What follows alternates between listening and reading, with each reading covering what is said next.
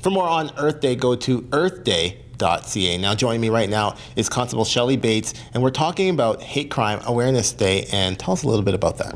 Hate Crime Awareness Day is April 24th this year, and what it is the RCMP detachment downtown is hosting an open house for people to come down, learn a little bit about what hate crimes are, how they affect the community, and to, I guess, enjoy coffee and snacks.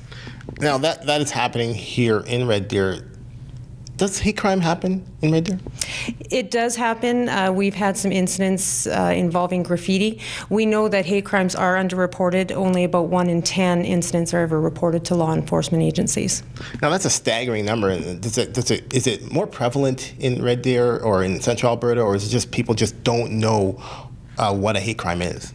I think it's that people just don't have the information on what hate crimes are, what hate incidents are.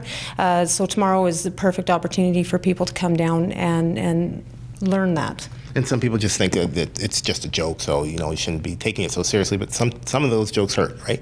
That's correct. Yeah, for sure. And it's borderline bullying, is it? It can.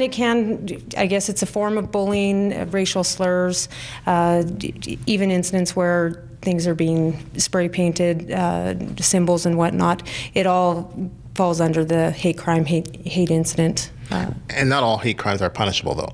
That's correct. Okay. All right. Well, that is happening April 24th. If people wanted more information after the fact, where can they go? They can go to www.albertahatecrimes.ca. Well, thank you very much. That's Constable Shelley Bates, and Hate Crime Awareness Day, once again, is April 24th, 9 to 11, here at the RCMP Detachment in downtown Red Deer.